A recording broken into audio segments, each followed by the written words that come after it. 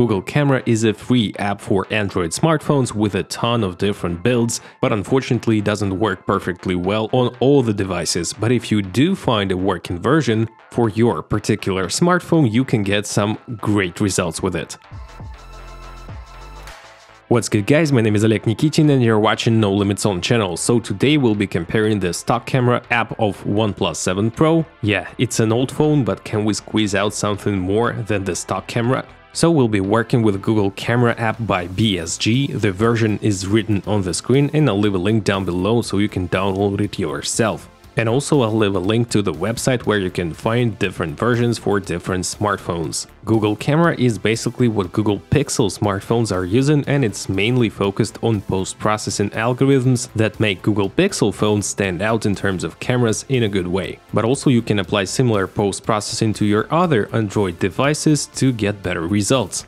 In this video, we'll be comparing the standard camera app of OnePlus 7 Pro and the Google Cam app, and next week I'll post a comparison of Google Cam versus iPhone 13 Pro Max stock camera app, so stay tuned for that. Almost all the shots are made with the main camera module, since Google Cam only supports the main camera and also it has digital 2x crop. And one more important thing is that you can shoot both JPEGs and RAWs simultaneously with Google Camera and play around with RAW photos in post a lot. So I've uploaded both JPEGs and RAWs to a cloud service, the link is down below, so you can edit those by yourself and choose the best workflow for you, whether it's a pre-edited Google Cam pictures or RAWs that you have worked with yourself. So now it's time for a side-by-side comparison.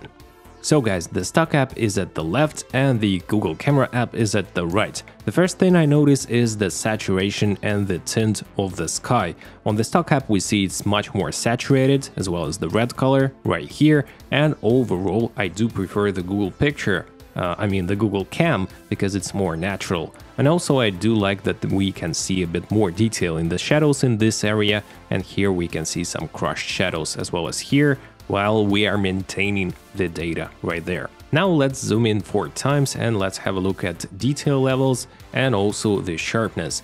To be honest, I do like the sharpness more. We can read this text and it's more soft right here. And also the texture of this tower is better, I think, on the Google Cam app.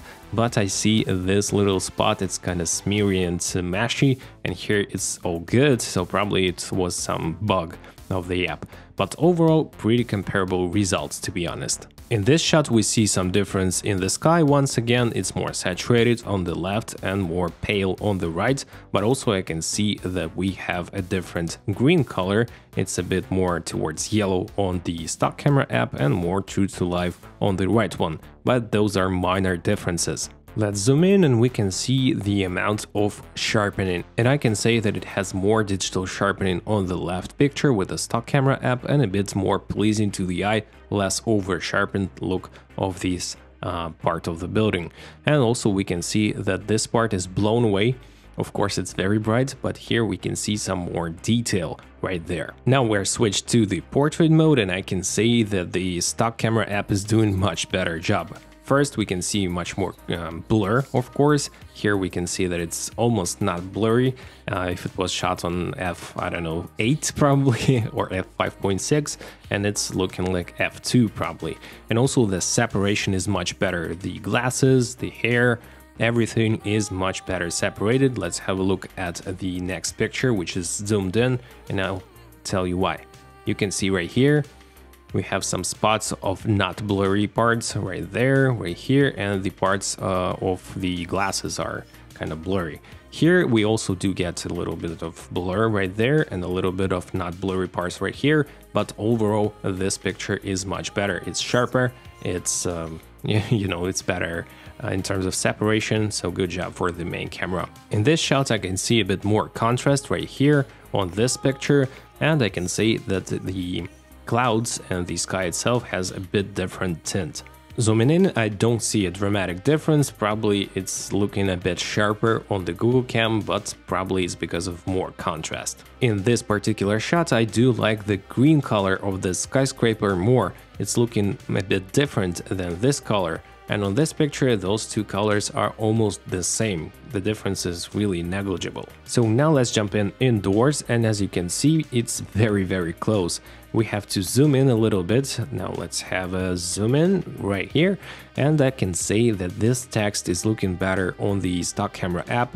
This is kind of blurry a bit and halo-y, let me say. One more shot with skyscrapers, and I would say that the color is more pleasing, at least to my eye, right here on the Google Cam picture. This one is looking a bit over-processed. On this shot I also do see that the sky is neutrally gray, and it was actually neutrally gray on this scene, and here we can see that the phone is adding a little bit of a bluish tint to the sky, which is okay probably, but I still do prefer more natural look of the Google Cam.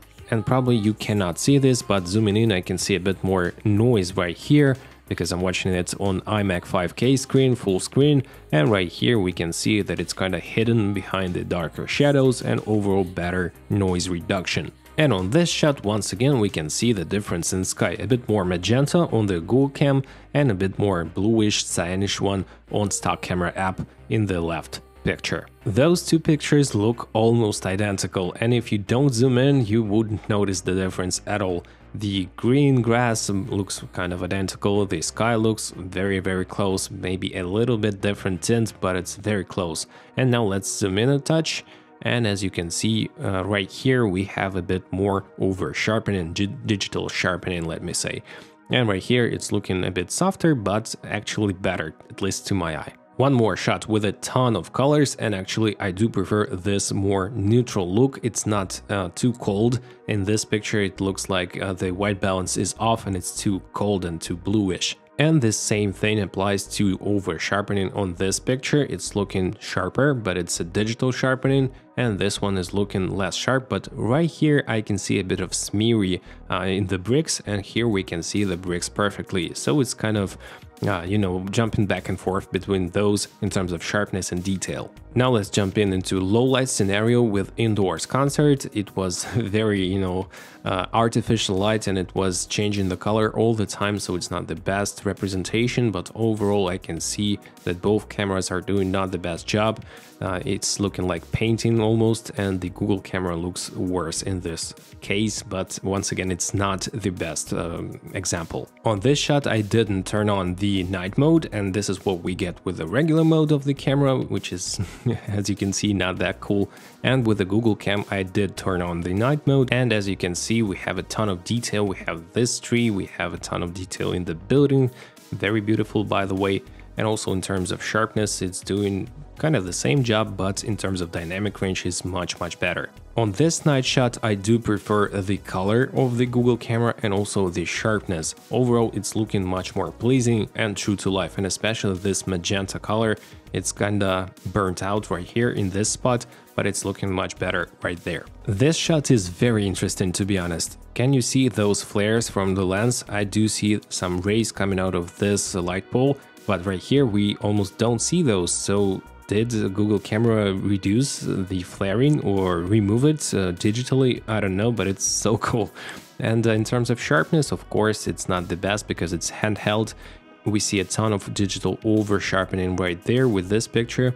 In this one, we see less over sharpening, but it's also not looking perfectly well, kind of haloing and ghosting right there, but I really did enjoy that it removed the flare from the lens. One more night shot, and from the first glance there is almost no difference. Probably it's more magenta in the sky with the main camera and less magenta in the sky with the Google Cam. And if we zoom in a little bit, we can see that both are doing not the best job. Probably right here we can see a bit more detail with the Google camera, and right here as well. Whereas on the main camera, I mean the stock camera app, we don't see those details. They are hidden behind the noise reduction. For some reason, with this build of the app, the selfie camera doesn't work. As you can see, I tried to turn it on, it goes white and just doesn't work. So I tried to compare the iPhone 13 Pro Max selfie camera with the stock camera app of OnePlus, and it doesn't perform well in terms of HDR. As you can see, I had to lower the exposure to keep the highlights, and in the next shot I tried to raise the exposure to I'll properly expose my face and the highlights are almost blown out. So the iPhone is doing better in this term. It looks like it's not enough contrast right here. Probably it's a fingerprint, I'm not sure. But all in all, the selfie doesn't work in Google Cam app, so that is why I just cannot judge it. So guys, as you saw, the results are pretty similar, and it mostly comes down to the amount of saturation, digital sharpening, and color. And to be honest, the differences are minor, but I enjoyed most of the shots from Google Camera more. And I'm really curious how it stacks up against iPhone 13 Pro Max, which is 2 times the price of OnePlus 7 Pro. Also, keep in mind that Google Cam app receives a lot of updates frequently, and it has a lot of customization inside the app in different modes like night mode, portrait mode, and etc. So you'll have a ton of options to play with to find the perfect balance with this app. By the way, that's my cat Motya, and she says nice to meet you. Of course, this app is not perfect and you lose your ultra-wide and telephoto camera options. Also, it's doing a pretty bad job in portrait mode, but don't forget that it's completely free and it's always fun to play around with to get some better results with the same hardware of your smartphone. I highly recommend to play around with it and to try it out yourself, because your mileage may vary depending on the phone and the app version you have. If you did enjoy this video, feel free to smash the like and subscribe buttons as I say in my videos and hit the notifications bell. Here are a couple of videos for you to watch. Next, my name is Oleg Nikitin, No Limits On channel, and I see you guys in the next video. Take care, bye.